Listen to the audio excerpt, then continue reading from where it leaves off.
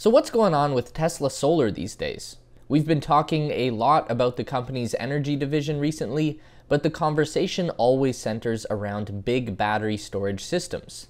It's been a while since we really dug deep into the solar power generation side of Tesla's business, and admittedly, that's a lot to do with the fact that things aren't going so great over there. It's pretty hard to sugarcoat a lot of the problems that have been coming up lately, and now everything is being made worse by a surprise solar panel cash grab from the state of California, who were supposed to be the green energy champions, but just turned out to be a bunch of assholes. So, let's talk about where Tesla Solar is at going into 2022, the struggles they face, and how they might go about turning things around in the future.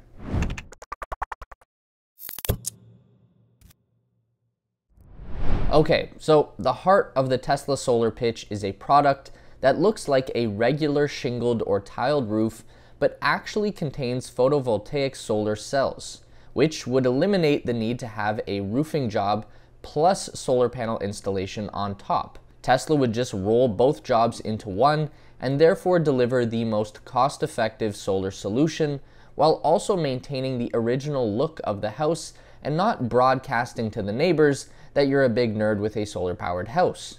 And on top of all that, the Tesla roof tiles would be specially engineered to be more durable and long-lasting than regular shingles, and at least as good, if not better, than premium slate tile roofing.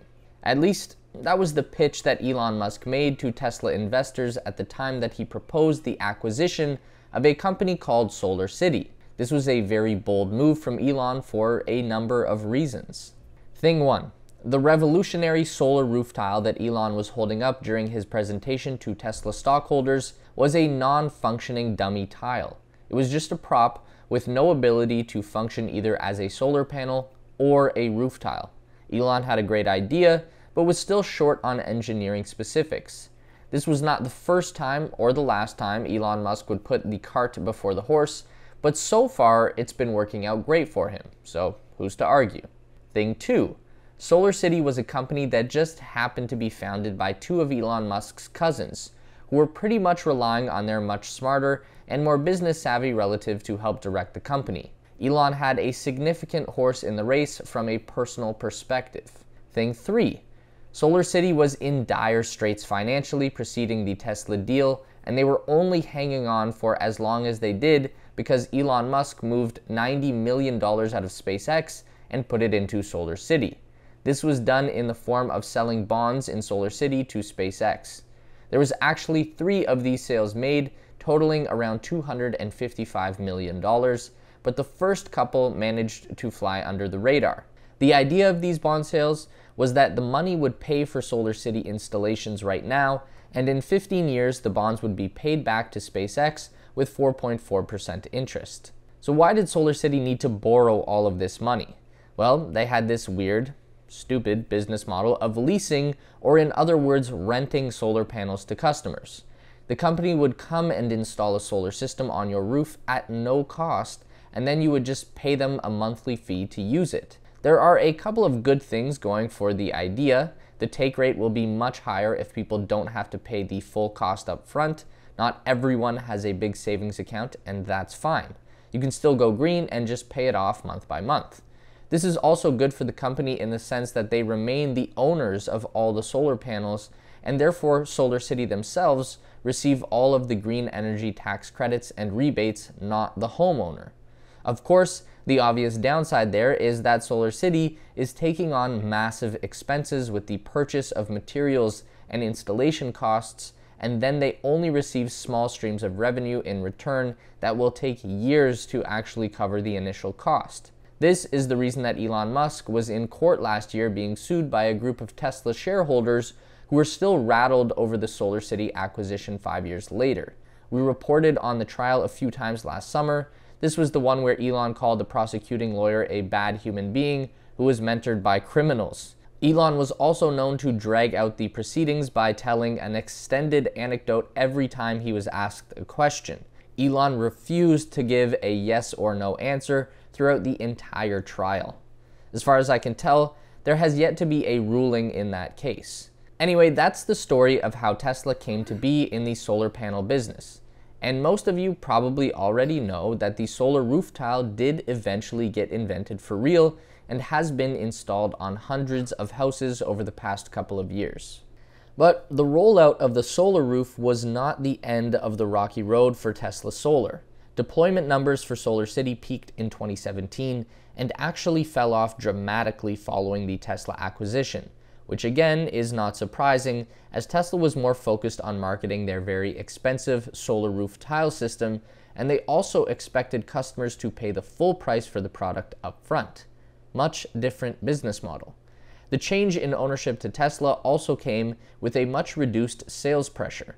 While Solar City has been hyper aggressive with their marketing tactics that included things like door-to-door salesmen, Tesla don't really believe in advertising. So even looking at their most recent available numbers from 2021, Tesla Solar is still only doing about half the volume of installations that Solar City was running at their peak, which again is not necessarily a bad thing. Work smarter, not harder is a famous saying in business for a reason. Except Tesla wasn't exactly working smarter with their solar roof ventures, and that came to a head in the spring of 2021 when we had a very bad scene around unexpected price increases. Basically, the company started jacking up prices on customer quotes that had already been signed off on. Now, of course, a quote is a quote. It's not a guarantee. So a bit of deviation can probably be tolerated, but Tesla was making huge price adjustments, increasing the cost by 50% or more, and in some cases more than double, which in a project of this scale amounts to tens of thousands of dollars in additional costs to the homeowner. Folks were pissed off, and rightly so in many cases. Elon chalked this up to what he called significant mistakes in assessing the difficulty of certain roofs, though he stressed that the demand for solar roofs still far exceeded the company's ability to supply and install them. And a lot of the reason for this is the increased complexity of a Tesla solar roof. It's a marvel of engineering genius, really, but it also takes much longer to install than a traditional shingle roof. Now we're talking a week or more of labor versus a couple of days. And since each roof is customized, modular, prefabricated systems, all of the parts need to be constructed in a factory first and then packed up and shipped to the worksite. Your contractor can't just pick up a few cases of Tesla tiles at Home Depot on the way to do the job.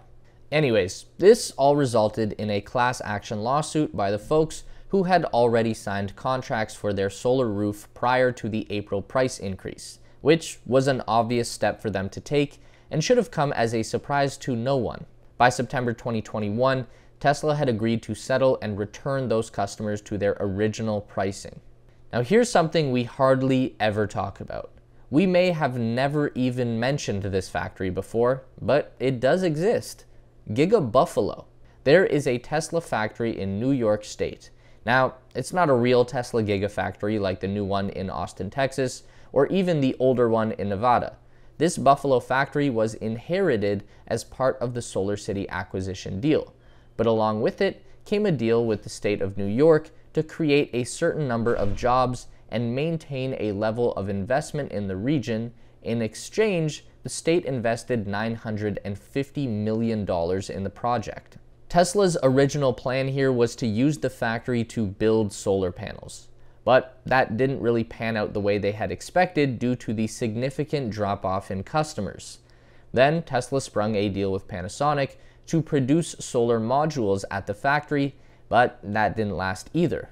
Now they are using the Buffalo location for a combination of jobs that include making solar roof tiles, building supercharger stations, and even doing data management and video labeling for the autopilot self-driving program. With all of this together, Tesla just barely managed to reach their obligations to the state government and avoid having to pay a $40 million penalty. The deal was that they had to be employing at least 1,460 full-time staff in Buffalo by December 31st, 2021, and the company managed to reach 1,536 full-time employees by mid-November. Not that it really matters, it's just a little interesting side story. So, with all of that said, does 2022 hold a positive outlook for Tesla Solar? Nah, not really. Not at the moment, at least. It's not even anything to do with Tesla themselves. I do believe that once Giga Austin gets up and running and the company can get on top of their vehicle production and stop stretching themselves so thin, then a lot of the problems with the solar roof are going to sort themselves out. But it's the goddamn state of California that has decided to go ahead and ruin everything. This is something we first heard about in mid-December and is threatening to move forward now in January. The California Public Utilities Commission is proposing a new net metering structure that includes something called a grid access fee of $8 per kilowatt of installed solar per month. So if you have a rooftop system that generates 5 kilowatts of electricity, which is fairly average for a small system, then you're paying the state $40 a month just to own the panels. And in addition to other fees, that could add up to between $50 and $80 per month to the electric bill of a home solar customer. If adopted, this would be the highest solar fee anywhere in America, including states that are known to be hostile to renewable energy. In addition, the proposal would reduce the value of bill credits for solar energy sent to the grid by about 80%. So you would get basically nothing in exchange for sending your excess solar power back into the utility company. California says that the fees collected would be used to fund the state electrical grid, which I get. It's no secret that the California power grid is an unstable pile of shit. But trying to take advantage of solar panel owners to help pay to fix it is pretty baffling. People who choose to buy home solar actually reduce their reliance on local utilities and thereby reduce the stress on the community power grid. They're helping fix the problem at their own expense. You would think that would be encouraged. And it's ironic because the state of California does offer solar incentives in the form of tax credits and rebates. So they'll help you install the panels with rebates, then they take the money back again in the form of extra fees, and then they use those fees to try and fix the shitty electrical grid that forced you to buy the solar panels in the first place.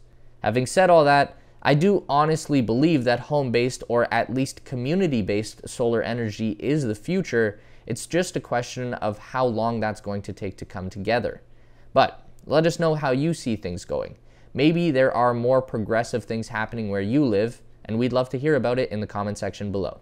For more Tesla news delivered straight to your inbox, make sure to subscribe to our Tesla Space newsletter. We keep you up to date on all things Elon Musk, Tesla, SpaceX, Neuralink, and Boring Company in one quick and fun to read package. Link in the description to sign up. It's theteslaspace.com. And make sure to drag our emails over into your primary inbox so we don't get lost in the promotions tab. Also, don't forget to check out our new Space Race channel and subscribe over there for even more space exploration content. As always, if you want to continue to learn about everything regarding Tesla, SpaceX, and Elon Musk, we've got 2 more video options for you on the screen to check out.